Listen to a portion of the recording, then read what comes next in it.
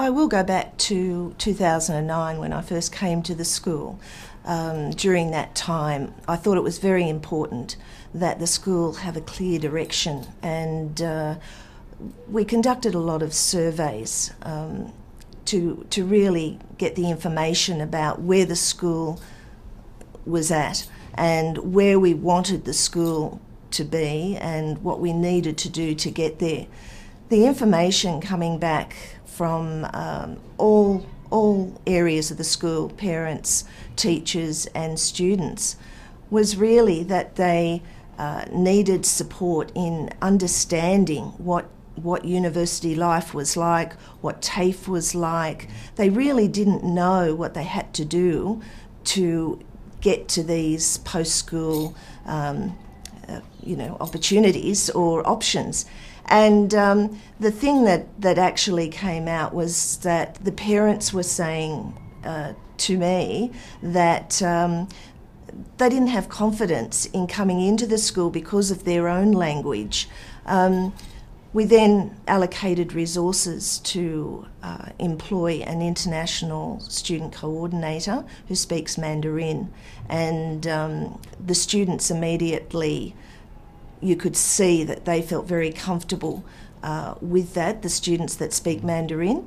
And we also employed an Arabic community liaison person, and NASEC immediately connected with the families, immediately got all of their contact details, and she's continually exchanging information. With this, I think the follow-up was the students immediately saw that the school was really trying to connect with them and connect with their families, and the teachers also, when they had an issue, it could be easily resolved. The communication in the school just improved, and I believe the relationship with the school improved.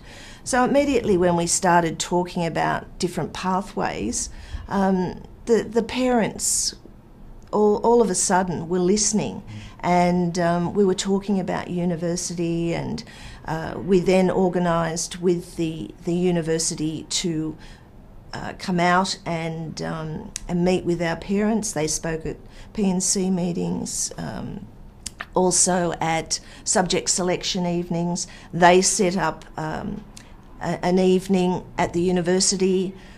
We provided a bus, and the parents and the students all went into the university, and they were working together, so it was a real partnership.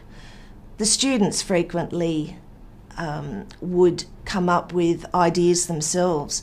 We've introduced learning conferences, and we have these every year now because they've been so successful.